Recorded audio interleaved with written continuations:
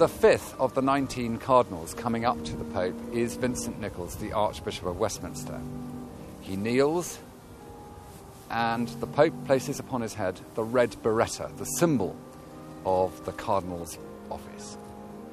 Enes Filis, in nomine Patris et Filii et Spiritus Sancti.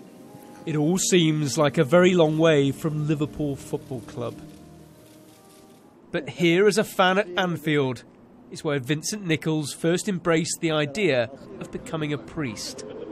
It's a journey that has led all the way to the Vatican. He will now be referred to as His Eminence. He will have the status of being a cardinal.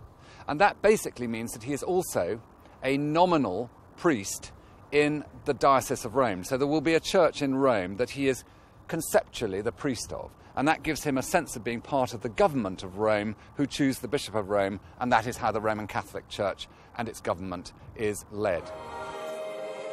19 new cardinals were appointed, including representatives from Burkina Faso, Haiti and Nicaragua. Underlining the Pope's commitment to reach out further to those who really need help. Also present, the Pope's predecessor, Benedict. But this ceremony was very much about the future. New cardinals charged with spreading this Pope's mission to lead a church for the poor. Tom Parmenter, Sky News.